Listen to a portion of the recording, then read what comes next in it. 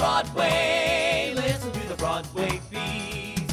Broadway makes you wanna move your feet. Everybody's tapping into everything that's happening on Broadway beats. Broadway beats. Broadway beats. Broadway beat. Hello, I'm Richard Ridge for Broadway Beat. The latest at Roundabout Theater Company is the new musical Death Takes a Holiday here at the Laura Pels Theater. It features music and lyrics by Maury Yeston and a book by Peter Stone and Thomas Meehan. We're here to celebrate with the company on opening night.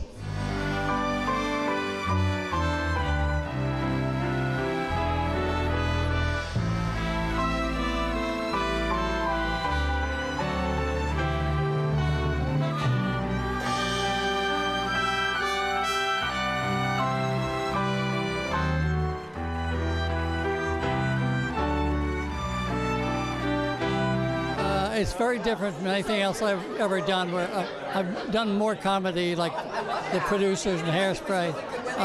But Maury played the score for it to me.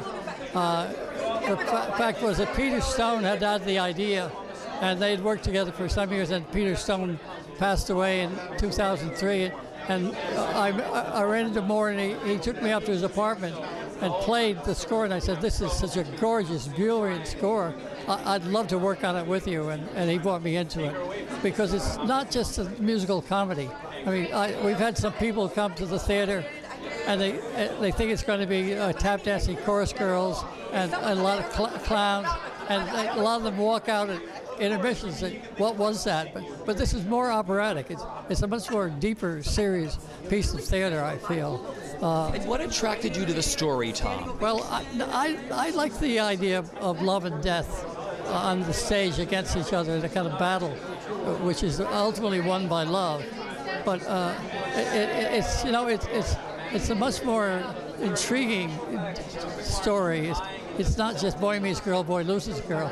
It's girl meets death, girl leaves death, girl gets death. What attracted you to write it, and how did it all come about? Celebration of life. Peter Stone and I had just written a musical based on the worst maritime disaster in history. 1,500 people died. We made it about dreams. And I looked at Peter, and he looked at me, and he said, "Let's do something small." And I said, "Let's do chamber music, and let's do a celebration of life." And he said, "What about Death Takes a Holiday?" And I said, "Well, you know, I'm a little nervous about the title, but we both know that it's death who comes to life and wants to know why life is wonderful. And the show celebrates life. It's an explosion of the power and the universal value of love in our lives." And we just threw ourselves into it. We knew it would be like a small, like working with Yo-Yo Ma and Yitzhak Perlman, which explains why our brilliant cast, our mostly headliners, decided to work together and to become a chamber ensemble. And working with them was like riding a Rolls Royce. Talk about the style of music that you wrote for the show. Well, I knew that I knew you have a very unlikely story. It's a fantasy, so I knew I had to go back to the period in the early 20s, right after World War II, and get the feel of that period, so that we would take you away from the current world and allow you to sing, and let your grasp on reality loose a little bit, so you can buy into a story about death coming to life. But once we do that, then I think I was able to lean back and get into my own heart, and the way I write musicals, which is to try to get under every person's skin in their human experience. A mother's loss of her son in the war, a girl's discovery of her new love, all of those things. Another girl singing about loving a guy who doesn't love her back. You know, all of those things that make life so wonderful and so extraordinary. I want its soul to know this love men cling to, that makes them fight and hold on fast through all. And so I found like them a girl to sing to, and now come see as I fall, I cry, Deus, misereatur nostri, have mercy too on my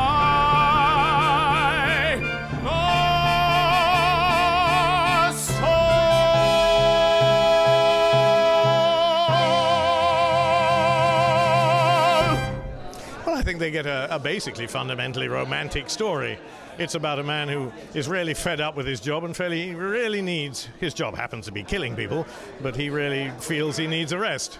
And so he takes a holiday in a completely different environment and falls for the people he's with, you know, and wishes the holiday would never come to an end. You could look at it that way, and I think that's quite a good way of looking at it. Then you get all the metaphysical stuff, which you can add on later as you watch and enjoy it.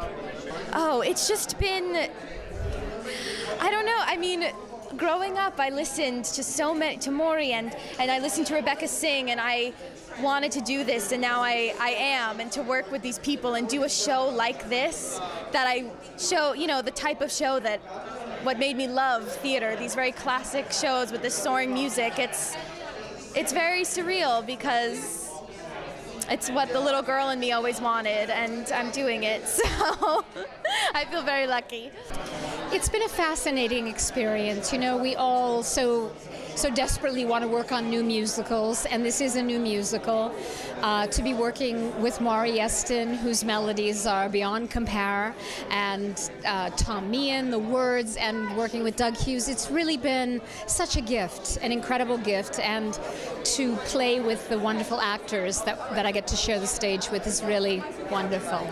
I play the Duchess Stephanie Lamberti, and I see her as sort of the, you know, the voice of reason, the calm presence, the one that, you know, knows and sees all, and, you know, the calm maternal figure in the middle. But she can also, I get to be kind of funny, and she gets to be very heartbreaking in the second act. You know, she's really mourning her son throughout the play, and of course when the daughter is taken, you think it's the last thing that should happen to this woman and her husband. But she's, you know, I think she comes to appreciate her life all the more, and that's what this play is all about. These were his soldiers, that his hat, 3 winning chips from Baccarat, piled in that closet, toy upon toy, belonged to Roberto, my boy. He sat at this window, stared at that moon, wrote in his diary, played bassoon.